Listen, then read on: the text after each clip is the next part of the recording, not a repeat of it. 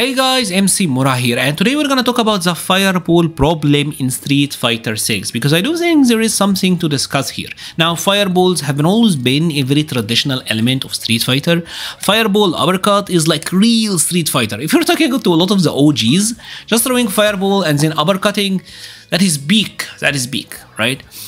But it's no secret, in modern fighting games, especially like Street Fighter 5, Street Fighter 6, maybe Street Fighter 4 even to an extent, to be honest, if your idea of Street Fighter is fireball uppercut, that can't really win you games, right? Because typically like a jump in, this deals way more damage. Jumps had a lot less block stun and hit stun in previous games, so it was a lot harder to get like a jump in into full combo, right? Especially in like the real OG games like Street Fighter 2. But here, you got hit once, you're now in the corner, you're gonna have to deal with the situation. At least that throw is almost guaranteed, and you're gonna have to deal with that situation. You lost half of your life because you threw a fireball. You know how it is, right? But still, in this game, Capcom have made some choices that made fireballs, I don't know. Now, we still got the heavy fireballs. These ones are really fast. Typically, we'd use them from the poke distance and as a way to like check the opponent that is not ultra committal. That's fine. That is how it have always been. These guys, they're very classic, right? And there's also the light fireball, something like a Kikoken from Chun-Li, something like a light sonic boom. Slow projectiles that typically you will approach the opponent behind, right? So for example, if I'm from this distance and I did like a heavy Kikoken, right? This puts me at a +9 advantage. If I do a light, the slow one, I was actually more than +26 here. +23, so there's more advantage, substantial advantage. Now in the classic games, and this is something that Capcom actually did not change, right? In the classic games, if I did like a fireball and then double dashed, typically I don't have that much plus frame, especially from like the round star distance, right? Check this out, I was -9. Right, I was -9 from this distance, from the round star distance. If I dash twice behind my fireball, I'm negative. Right, so it wasn't really the case of me being able to like dash behind it twice and then throw an opponent or like go for a low overhead mix. Typically this didn't really happen. What typically happened is you would throw the fireball and then maybe dash once and check with a normal after. So we do something like this, right? Maybe check with a heavy punch, maybe check with a crouching medium kick, and that is typically how it went. You weren't really getting more than that. This is how it was in Street Fighter 5, this is how it was in Street Fighter 2, Street Fighter 4, classic Street Fighter games. This is typically how fireballs function. Even Guile, like he would throw the boom and then like check you with a crouching medium kick after, gain some space, or just walk behind it and gain some space, right? But this game introduced a different element, and that element is the drive rush, obviously. Right? Now in this game, if you do a fireball, a light fireball, kind of like Chun-Li's, and then do a drive rush behind it, check this out, Chun-Li was +8, and you can act out of your drive rush faster than you can block, right? Which means that now the opponent have to deal with like an overhead. Here I just did a strike, I can go for an overhead, I can go for a low, right?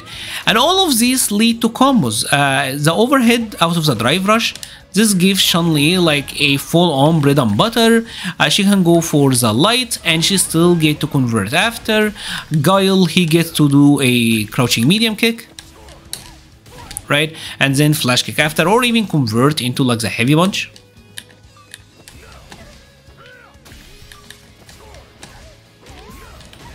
Right, so you're getting like full-on combos, and obviously the overhead, this does give him combos as well. So what I'm trying to say is this is now like a legit mix that can lead to a lot of damage. And let's say for example that here's a Guile is jumping, he's gonna try to jump to evade the mix. You still get the ability to anti-air, and Guile get like a juggle state out of this as well. Right, and I obviously misspaced it, but you get the point, right? What I'm trying to say is this is a mix-up that's actually really safe and really hard for the opponent to play around. Now there is an option, there is an answer, right? And that answer is what you know about the answer to everything Street Fighter 6. Perfect parry, because check this out, perfect parry reduced the advantage that I had from +20 or so, +23, +24 to +9. right? +9 means that drive rush, I can act at least, the fastest I can act out of a drive rush is at 11 frames. So my drive rush is now actually getting punished, right? Let's say, for example, set Guile to try to crouching medium punch. See this? Like now I actually get punished. If I go for this like overhead, I'm hella getting punished. If I go for the crouching medium kick, I still get punished. So I get checked, right? What I'm trying to say is I get checked in this instant. And obviously he can do like something that even better, like an OD somersault, right? And that beats everything. So perfect parry is a very good option. But perfect parry relies on your timing, right? Your timing on the parry is what dictates it. If you do irregular parry, you still have to deal with the mix, right? And this opens up another door, because the thing is, if you're holding the parry because of the follow-up, like if Guile here is holding the parry because he got to guess on the overhead or the low, this opens up the door to me dashing up and then getting the grab on him, and now this is like a real mix. This is now a mix between a throw, a low, and overhead, right? He can't jump and he can't really do much else in this instance, especially if you're playing a character without a reversal. And like I showed you, in this situation, if Guile even tried to OD somersault, because Chun-Li's plus, she actually get to block, and now Mr. Guile get hella punished, right?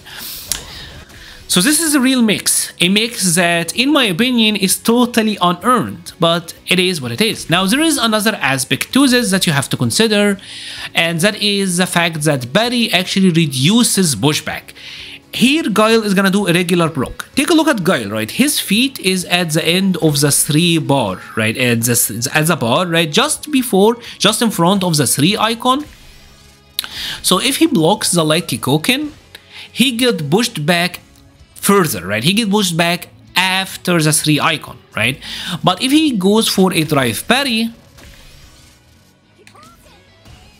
see this? Now he's exactly on the 3. So what I'm trying to say is, just getting the regular parry pushes you less. And because you're being pushed back less, the mix-up is actually more potent here, because Chun-Li is closer to you. Whatever she's gonna do, that is like the overhead, the crouching medium kick, or the throw, all of that, she is closer to you post fireball, so that becomes more effective, right? If the opponent here is just going for a regular block, like Guile is just gonna block, I have to drive rush more. See this fireball, this grab here, this whiffed with the regular block, but with the drive parry, he gets thrown. So what I'm trying to say is, because you get pushed back less with the drive parry, the throw becomes actually better, right? And what this means is, if the opponent got a fireball drive rush, this is now a mini game that you consistently have to play around, right? Characters like Chun-Li abuse this really well, Guile abuses this really well, Aki, we got in some situations DJ with his OD fireballs, we got Jury, and Jury is completely egregious. So we got a lot of characters where this is a mini game that you consistently have to play, right? And this is not the only aspect that I do think fireballs and perfect parry in general kind of work in ways that I personally don't like.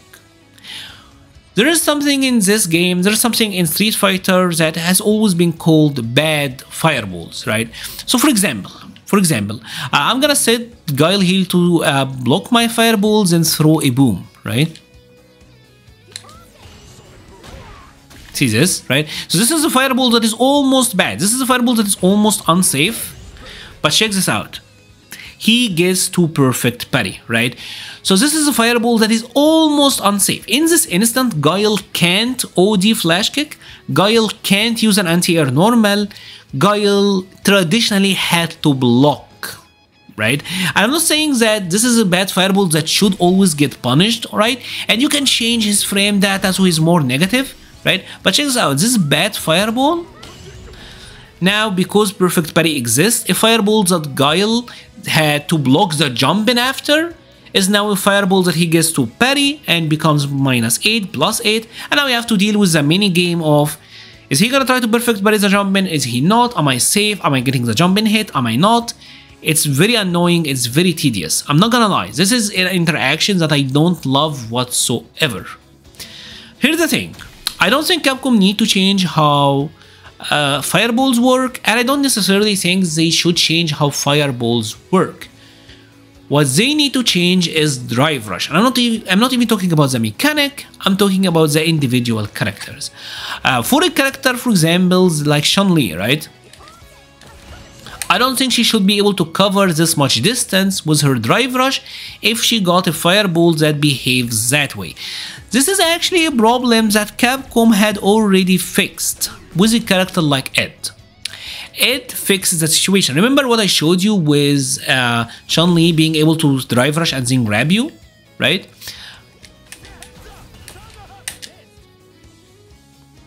His drive rush doesn't get that far. His drive rush, it doesn't go that far, right? So he can't really abuse you in the same way. And obviously Ed doesn't got an overhead as well, right? So he can't really abuse you in the same way that Chun-Li can. Some characters in this game, like for example, Judy. Judy is egregious. Like her being able to do this is completely ridiculous. This is completely because obviously she got like the low, she got the overhead, and the grab here is so powerful. Her doing her like round start fireball, OD fireball into drive rush, that is so good with Judy. It's kind of unbelievable, right? She very easily forces the situation that I don't know what to say about, honestly. Like that's kind of ridiculous. So what they should do is what they did with Ed, right? Either target the pushback on normal so that on here, for example, he doesn't get a throw mix, he doesn't get a throw mix, he doesn't get a throw mix. Either target it that way or make it so that the drive rush is shorter, right? The drive rush is just shorter, that now this doesn't create the I'm gonna drive rush and then I'm gonna grab you and you have to deal with the mix, right? What are your thoughts? Do you think Capcom should target them the way they did with Ed? I think it's a problem that Capcom had already fixed. But what about Judy? Like it seems that they wanted her to have like a very powerful drive rush, and kind of the same with Chun-Li, right? And maybe this kind of backfired and turned the characters into mini games, to be honest. In many ways, it's a mini game, like I said, that you kind of have to consistently loop. What are your thoughts? How can Capcom address this issue? Because I do think this is just not fun. I don't know if this is very fun to apply, and I honestly don't know if this is very fun to play against. I'm gonna be completely honest. Anyways, I would love to hear your thoughts about this in the comment section below. How do you think Capcom should target this? Do you think this is something that Capcom should address at all? Leave it as it is. I would love to hear your thoughts about all of this in the comment section below. I will be leaving a link to the Patreon, Discord, Twitter, and Twitch pages in the description. Thank you so much for watching and stay safe.